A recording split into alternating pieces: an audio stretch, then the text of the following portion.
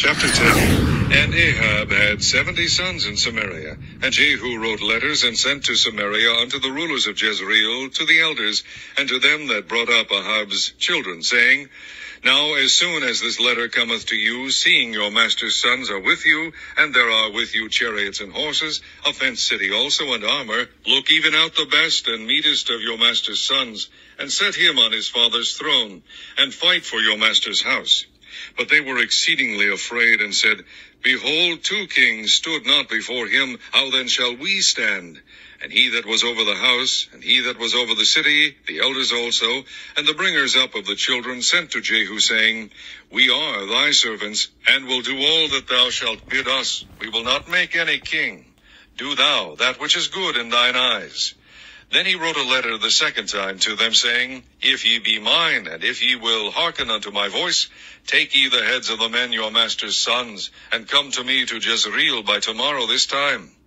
Now the king's sons, being 70 persons, were with the great men of the city, which brought them up. And it came to pass, when the letter came to them, that they took the king's sons, and slew 70 persons, and put their heads in baskets, and sent them to Jezreel. And there came a messenger, and told him, saying, They have brought the heads of the king's sons. And he said, Lay ye them in 2 heaps at the entering in of the gate until the morning. And it came to pass in the morning that he went out, and stood, and said to all the people, Ye be righteous. Behold, I conspired against my master, and slew him. But who slew all these? Know now that there shall fall unto the earth nothing of the word of the Lord, which the Lord spake concerning the house of Ahab. For the Lord hath done that which he spake by his servant Elijah. So Jehu slew all that remained of the house of Ahab in Jezreel, and all his great men, and his kinsfolk, and his priests, until he left none remaining. And he arose and departed, and came to Samaria. And as he was at the shearing house in the way, Jehu met with the brethren of Ahaziah king of Judah, and said, Who are ye? And they answered, We are the brethren of Ahaziah, and we go down to salute the children of the king and the children of the queen. And he said, Take them alive. And they took them alive, and slew them at the pit of the shearing house, even 42 men, neither left he any of them. And when he was departed thence, he lighted on Jehonadab, the son of Rechab, coming to meet him. And he saluted him, and said to him, Is thine heart right, as my heart is with thy heart? And Jehonadab answered, It is. If it be, give me thine hand. And he gave him his hand. And he took him up to him into the chariot.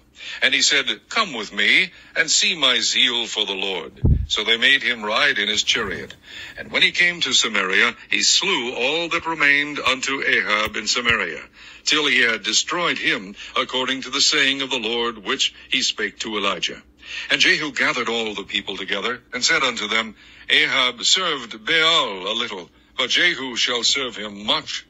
Now therefore call unto me all the prophets of Baal, all his servants, and all his priests. Let none be wanting, for I have a great sacrifice to do to Baal. Whosoever shall be wanting, he shall not live. But Jehu did it in subtlety, to the intent that he might destroy the worshippers of Baal. And Jehu said, Proclaim a solemn assembly for Baal. And they proclaimed it. And Jehu sent through all Israel, and all the worshippers of Baal came, so that there was not a man left that came not. And they came into the house of Baal, and the house of Baal was full from one end to another.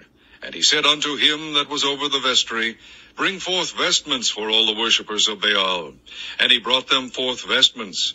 And Jehu went, and Jehonadab the son of Rechab, into the house of Baal, and said unto the worshippers of Baal, Search, and look that there be here with you none of the servants of the Lord, but the worshippers of Baal only. And when they went in to offer sacrifices and burnt offerings, Jehu appointed 80 men without, and said, If any of the men whom I have brought into your hands escape, he that letteth him go, his life shall be for the life of him. And it came to pass, as soon as he had made an end of offering the burnt offering, that Jehu said to the guard and to the captains, Go in, and slay them, let none come forth. And they smote them with the edge of the sword, and the guard and the captains cast them out, and went to the city of the house of Baal. And they brought forth the images out of the house of Baal, and burned them. And they brake down the image of Baal, and brake down the house of Baal, and made it a draught house unto this day. Thus Jehu destroyed Baal out of Israel.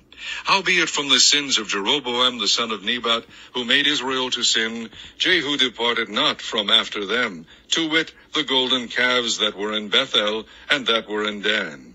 And the Lord said unto Jehu, Because thou hast done well in executing that which is right in mine eyes, and hast done unto the house of Ahab according to all that was in mine heart, thy children of the 4th generation shall sit on the throne of Israel. But Jehu took no heed to walk in the law of the Lord God of Israel with all his heart, for he departed not from the sins of Jeroboam, which made Israel to sin. In those days the Lord began to cut Israel short, and Hazael smote them in all the coasts of Israel, from Jordan eastward, all the land of Gilead, the Gadites, and the Reubenites, and the Manasseites, from Aroer, which is by the river Arnon, even Gilead and Bashan. Now the rest of the acts of Jehu, and all that he did, and all his might, are they not written in the book of the Chronicles of the kings of Israel? And Jehu slept with his fathers, and they buried him in Samaria. And Jehoahaz his son reigned in his stead. And the time that Jehu reigned over Israel and Samaria was 28 years.